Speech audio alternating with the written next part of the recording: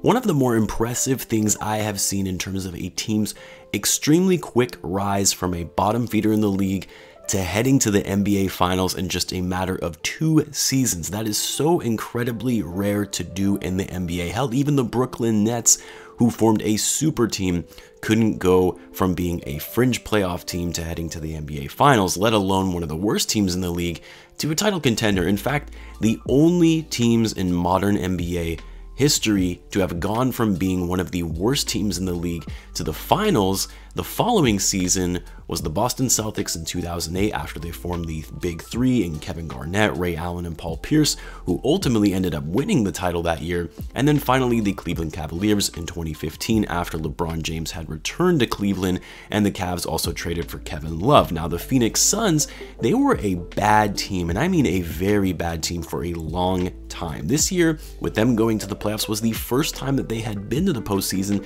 since 2010, and just 2 seasons ago they finished with the worst record in the league, finishing the season with just 19 wins. And it wasn't like that was just a fluke season where they had some injuries and just a bad year. The year before that they won 21 games, prior to that 24, and prior to that 23 wins. The Phoenix Suns were the bottom feeders of the NBA. However, since that 19-win season just 2 years ago, the Suns, although had a slow start in last year's season in their bubble, they were quickly able to pick it up enough to just squeak into getting invited to the bubble as the last team to make the cut. And the Suns, despite playing so well in the bubble in Orlando, going undefeated in the remaining regular season games, they did fall just short of advancing to the playoffs. And of course, they picked right up off of that momentum this year with the help of a few acquisitions, which I'll get into. They finished with the second best record in the West and are now set to play in their first NBA Finals game tonight since 1993, which of course, as Bulls fans, we all know. The Suns fell that year in the finals to the Bulls when they completed their first three-peat. Now, I've seen some comments on my videos all throughout these playoffs, some general comments, some hot takes of people saying the Bulls need to be the Phoenix Suns for this upcoming season. So in this video, I want to talk about how the Bulls can possibly replicate what the Suns did that made them one of the worst teams in the league to going all the way to the finals in such a short period of time. So what's going on, everyone? You are listening to Bulls Central here. Hope you're all doing well. So how can the Bulls replicate what the Suns did for next season? Well, they got Chris Paul. There you go. End of the video. Nah, I'm just kidding. But obviously the Suns landing Chris Paul in that trade with the Thunder was a huge part of their success this season. He was exactly the kind of veteran leader the young Suns team needed to really take them to that next level. Granted, I don't know anyone expected them to really just all of a sudden take it to the next level and going to the NBA Finals, and who knows, maybe even they might win a championship. But for a team that had a lot of young talent and potential, which they showed in the bubble, getting a future Hall of Famer, one of the best point guards of all time, and Chris Paul leading that team is exactly what they needed. However, there is more to it than just that. And I think for the Bulls, what we have to take a step back and realize is the Bulls are not just going to be able to replicate what the Suns did overnight. As I mentioned before, what the Suns did was incredibly rare in the span of just 2 seasons. And while I'm not saying that it's impossible, because I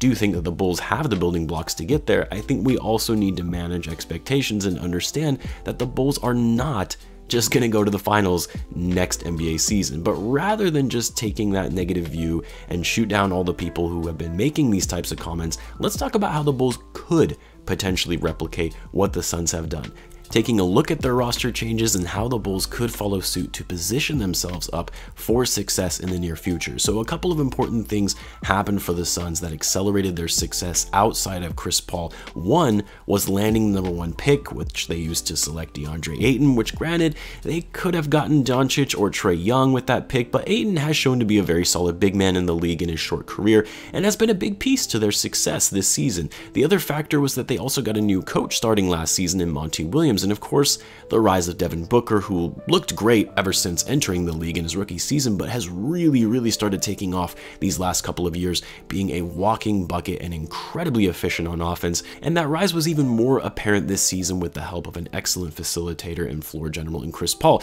Now, I'll get into the Bulls in a minute, since I know most of this video so far has just really been talking about the Suns. But when looking at the Suns roster from last year to this year, they got rid of Kelly Oubre Jr. and his bad contract. He was also included in that Chris Paul Paul trade. They let Aaron Baines go, they let Tyler Johnson go in his really bad contract, and then they also moved on from Ricky Rubio, who was on a bit of an inflated contract as well. Then they added Jay Crowder, they added E'Twaun Moore, and Chris Paul. That's it. I mean, you're talking about not really anything revolutionary here, like the Nets getting James Harden and Blake Griffin added to an already stacked team in Kevin Durant and Kyrie Irving. Really, the biggest move here was Chris Paul.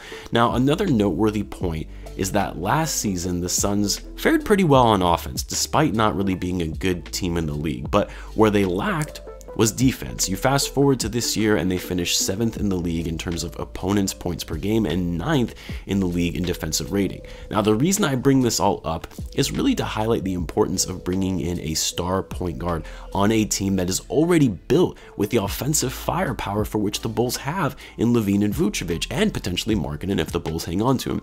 A veteran point guard, one with a great deal of experience, had the defensive prowess and intensity needed, particularly perimeter defense, but also possesses a strong offensive game, not only in their ability to score and shoot from deep, but also finding guys and putting others in a position to score with great court vision, the ability to score or assisting in scoring on the majority of possessions in a game. And that's what Chris Paul does for the Phoenix Suns team. The Suns had an up-and-coming star shooting guard in Devin Booker and an up-and-coming big man in DeAndre Ayton. The talent was there, the potential was there, the offense for the most part was there, but what they were missing was a true point guard who knew how to utilize them effectively on offense while also being a mentor for their development. Ricky Rubio, although yes, a solid defender and a great playmaker with his court vision, but nowhere near to the level of Chris Paul in that regard. And of course, Rubio was really has never been a strong scorer or shooter, which is something Chris Paul does have. In addition to the other areas of his game, he also does very well. Now, I'm not saying Booker or Ayton are basically the same as Lavine and Vucevic, and they're just missing that final piece of a great point guard to maximize their offensive firepower, because really you could argue that Booker is slightly better than Lavine, although they're pretty close in terms of being on par with each other. I would say the only thing that Booker is better at is he's a bit more clutch than Lavine is, which I know some Bulls fans are not going to like me saying that, but Lavine's decision-making late in game is still a big part of his game that he needs to be working on. But they're both incredibly gifted scorers. Lavine is actually more efficient than Booker on offense, and in my opinion is more athletic and has a greater ability of getting to the hoop than Booker does.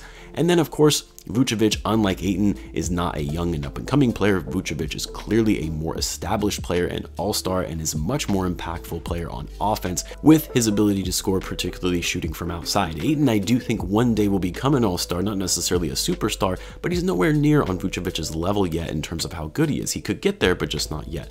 So what does this mean for the Bulls in terms of replicating what the Suns have been able to do from last season to this current one? You know, they have two all-stars who are elite scorers in Lavine and Vucevic. When the team was fully healthy after Lavine returned from the health and safety protocol, the Bulls did show some promise in terms of their pace and offensive flow, although nothing like what we saw from the Suns going undefeated in the bubble. But the progress looked promising nonetheless. The Bulls do have key rotational players if they are able to hold on to Thaddeus Young and Daniel Tice, who are good defenders and still young talents with potential in Patrick Williams and Coby White, which the Suns also have in Mikal Bridges and Cameron Johnson. So there are a lot of similarities between the Bulls of this season and the Suns of last season, and by adding one piece to elevate their game even further on offense, but also adding an impactful player on the other end of the floor, and of course being that veteran leader and mentor for the guys both on and off the court, is what put the Suns over the hump and fast-tracked them to being one of the best teams in the league that we see today. So for the Bulls, it's a matter of getting that point guard who possesses the skills necessary to be that floor general, that high IQ player, that facilitator, that veteran voice, and a strong defender.